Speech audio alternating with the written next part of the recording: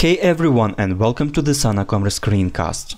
In this demo, I will tell you in brief about inventory calculation settings and storage dimensions in Microsoft Dynamics AX. You should know that on the customer's form under the Sales Order Defaults Fast Tab, you can set up site and warehouse that you ship from when delivering goods to the customer. But Sana provides a possibility to choose whether you want to use site and warehouse from the customer's form, or you can set up the default site and warehouse per webshop that will be used for all customers.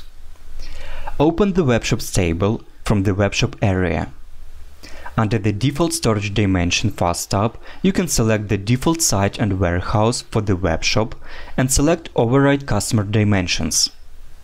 In this case, the site and warehouse set in the webshops table will be used for all customers. There are also two methods that are used to calculate inventory and show number of products in a stock to a customer.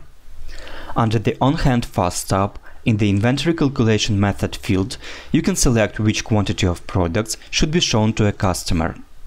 The product inventory is retrieved from the on-hand form of the related product. The Financial Inventory Calculation method is used to show total available quantity of a product. In this case, the quantity of a product is retrieved from the total available field of the on-hand form. If Physical Inventory Calculation method is selected, the physical quantity of a product is shown. In this case, the quantity of a product is retrieved from the available physical field of the on-hand form. That's it for this demo. Thank you for watching.